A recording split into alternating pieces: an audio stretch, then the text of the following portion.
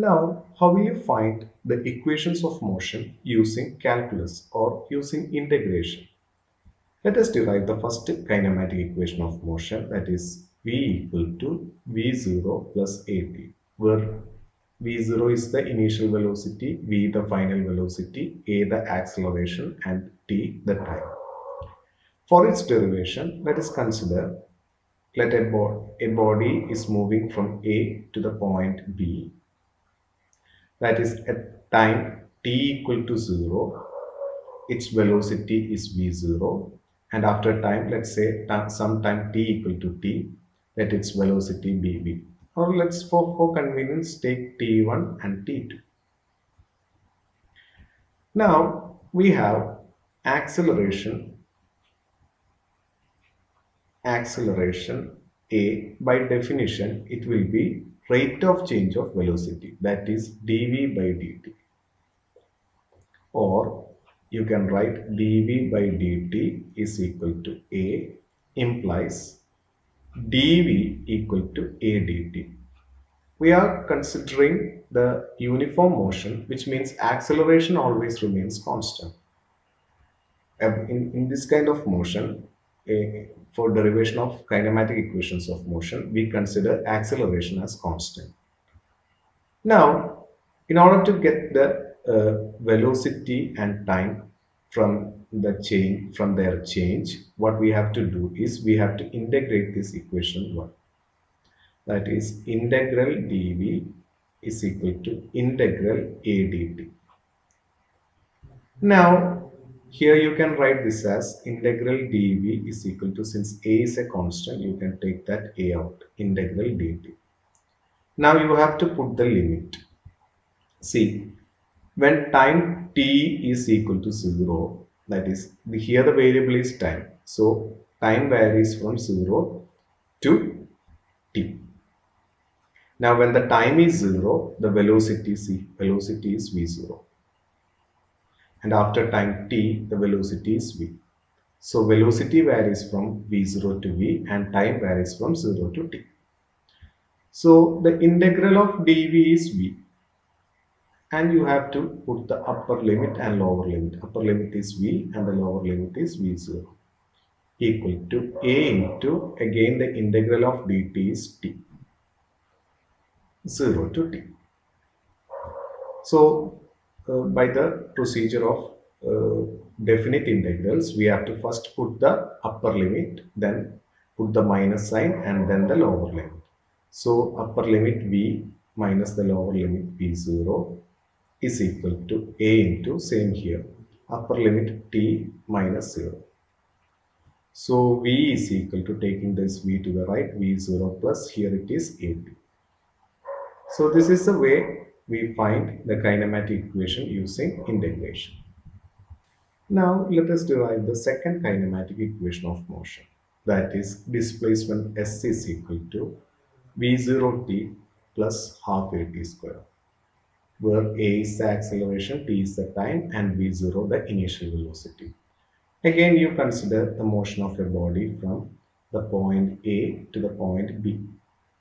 At time t equal to 0, its velocity be v0, and after some time t equal to, let's say t, its velocity is v. Now we have, by definition, velocity of the body. The equation of velocity v will be rate of change of displacement, that is ds by dt. Displacement by time, rate of change of displacement with respect to time will give the velocity, that is ds by dt is equal to v, or you can write ds is equal to v dt.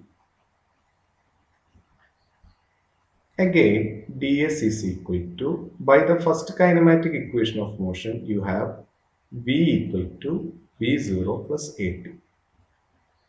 Let's put that value in here. So this v become v0 plus at times dt. So this can be written as ds is equal to v0 dt plus half, sorry, plus at dt. Let's call that as equation number 2.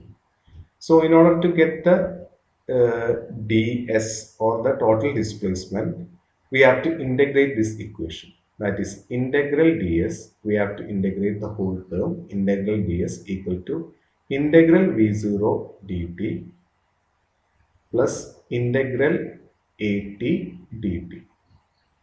Now we have to put the limit. See, before that, let's take the constants outside. Integral ds equal to, here velocity, initial velocity always remains constant. So you can take that out. In the v0 integral dt plus acceleration is constant. You can take that out. A integral t dt. See, here the variables are the displacement and time only. Okay. So when time is equal to 0, its velocity is v0. So the variable here, time changes from 0 to t. So 0 to t. Here also the variable is time, so 0 to t. But when the time is 0, the displacement is also 0. Okay, here the body is starting from the point A. So the displacement at the point A is 0. When the point is at B, the displacement is s. So at time t, the displacement is s. Okay, now you have to integrate this one.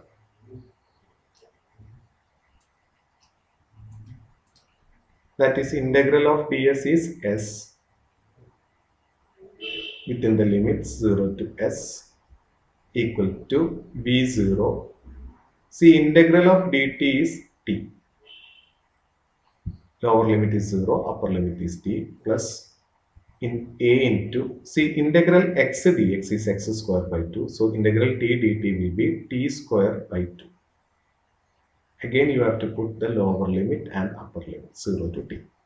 Simplifying this, you will get s minus 0. First you put the upper limit minus 0 equal to v0 into, here the same thing, upper limit minus lower limit plus a into t square by 2, first the upper limit minus 0 square by 2, lower limit. So this will be s is equal to v0 t plus a t square by 2. This term will become 0. Or you can write s is equal to v0 t plus, this 1 by 2 can be taken out like this, half a t square. So this is the second kinematic equation of motion. Now how will you derive the third kinematic equation of motion? That is v square equal to v0 square plus 2as. V is the final velocity, v0 the initial velocity, a the acceleration, and s the displacement. Let's take the motion from A to B as we took before. At time t equal to 0, the initial velocity is v0, and at after time t equal to some t, its velocity be v. Let this whole displacement be s, and all this case the acceleration always remains constant. And we know acceleration of the body a is equal to dv by dt, the rate of change of velocity. That is a is equal to, this can also be written as dv. Let's introduce a displacement, change in displacement ds. In order to cancel this ds, you have to put the ds in the numerator also. Then dt. See, these two equations are the same. ds and ds will get cancelled. dv by dt. So the dv by dt remains. Okay. Now difference between these two equations. Now a is equal to dv by ds, but we know the rate of change of displacement, this term will be velocity. Okay, ds by dt, since ds by dt will be the velocity v. If you take this ds to the left, you can write a ds equal to, this can be rearranged as v dv. Now, in order to get the complete displacement and complete that is full displacement and the velocity, we have to integrate this equation 1. That is integral a ds equal to integral v dv. Now this a can be taken out, a into integral ds, since the acceleration is constant, is equal to integral v dv. Now let us put the limit. Here the variable is velocity. Velocity varies from v0 to v. So v0 to v. And the displacement varies from, at the point A the displacement is 0, at the point B here the displacement is s. So 0 to s. Now let's integrate this equation. A into, see, integral of ds is s. Lower limit is 0, upper limit is s. Integral of x dx is x square by 2. So integral v dv is equal to v square by 2. You have to put the lower limit v0 and the upper limit v. So simplifying this, you'll get a into s minus 0 is equal to v square by 2. First you have to write the upper limit minus v0 square, this lower limit v0 square by 2. So as is equal to v square minus v0 square by 2. Taking this 2 to the left, 2as equal to v square minus v0 square. That is v square minus v0 square equal to 2as v square equal to, taking this v0 to the right, v0 square plus 2as. So this is the third kinematic equation of motion.